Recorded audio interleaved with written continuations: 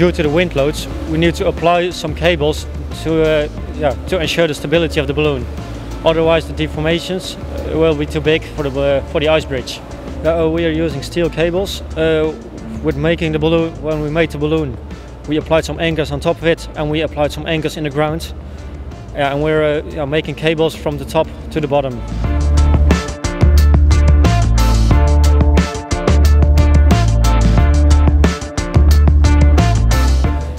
In total, we're working 2 to 3 days from now on.